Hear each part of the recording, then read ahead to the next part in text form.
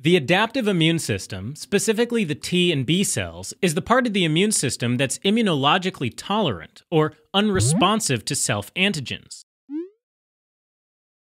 Immunological tolerance can develop through two mechanisms, central and peripheral. Central tolerance mechanisms eliminate self-reactive lymphocytes during their initial development in the bone marrow and thymus. Peripheral tolerance mechanisms eliminate self-reactive lymphocytes that escape the radar of central mechanisms. In the peripheral tissues and secondary lymphoid organs, failure of these mechanisms can result in autoimmune diseases like systemic lupus erythematosus. The major peripheral tolerance mechanisms include T regulatory cells, clonal anergy, and peripheral deletion. Now, the immune response is like a community of cells that fight together. Antigen-presenting cells, like dendritic cells, pick up antigens floating around in the body and serve them to naive T cells, partially stimulating their activation. When the antigen is foreign, it strongly induces the expression of co-stimulatory proteins like the B7 on the antigen-presenting cell surface. B7 binds to the CD28 receptor on the naive T cell and provides the additional stimulation needed to completely activate them, and also helps in their differentiation into specific types, like effector or memory T cells. CD4-positive helper T cells are one of the most important immune cells.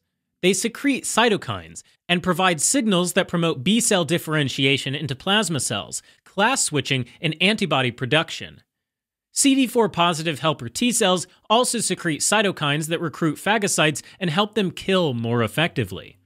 That's why many of the peripheral tolerance mechanisms are aimed at shutting down CD4-positive helper T cells. Let's start with T regulatory cells, which are able to inhibit the responses of all other immune cells. It's thought that when a T cell responds a little too strongly to a self-antigen, but not strong enough to be killed, it's instructed to upregulate the transcription factor FOXP3, which guides its development into regulatory cells.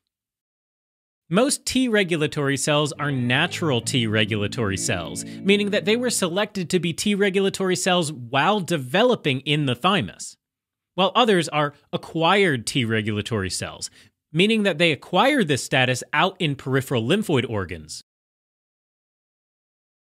Fully developed T regulatory cells express co-inhibitory molecules like cytotoxic T lymphocyte-associated antigen 4, or CTLA4, on their surface. CTLA4 binds to and inhibits B7 molecules on antigen-presenting cells. This limits the ability of antigen-presenting cells to provide co-stimulation to the T cells, leaving them incompletely activated. T regulatory cells also express high levels of IL-2 receptor and adenosine receptor, beating out other T cells, which also depend on IL-2 and adenosine for their proliferation. That's sort of like gobbling up all of the food before anybody else can get to it.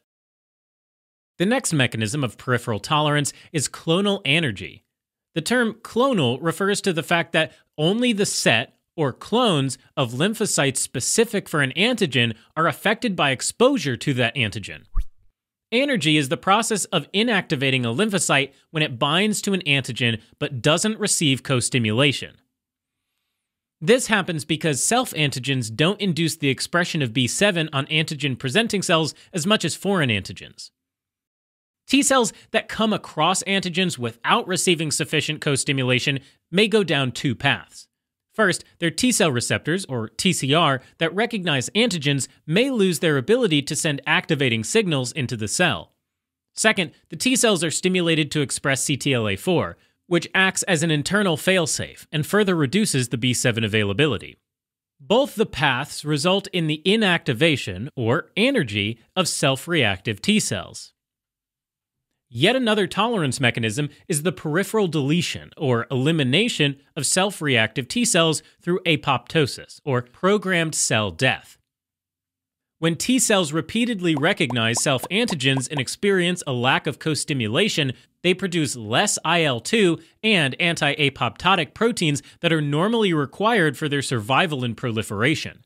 This results in a relative deficiency of anti-apoptotic proteins and an excess of pro-apoptotic proteins within the cells, which initiates apoptosis.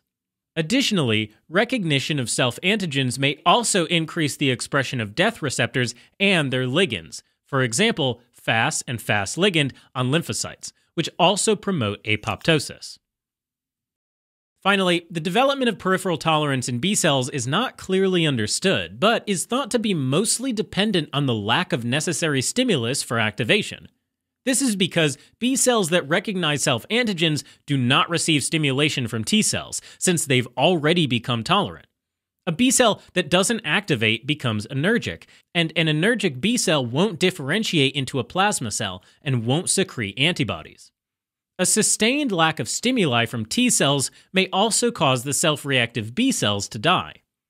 They may also undergo apoptosis through similar mechanisms as the T cells. Alright, as a quick recap. T regulatory cells can inhibit the responses of all other immune cells by expressing CTLA4 receptors that inhibit co-stimulatory B7 molecules on antigen-presenting cells. Clonal anergy happens due to a lack of co-stimulation because of the decreased expression and availability of B7 in the presence of self-antigens. Peripheral deletion is when cells are induced to die because of a cell surface marker called Fas is upregulated, initiating apoptosis. As with T cells, peripheral tolerance in B cells is achieved through anergy due to a lack of activating stimulus. Helping current and future clinicians focus, learn, retain, and thrive. Learn more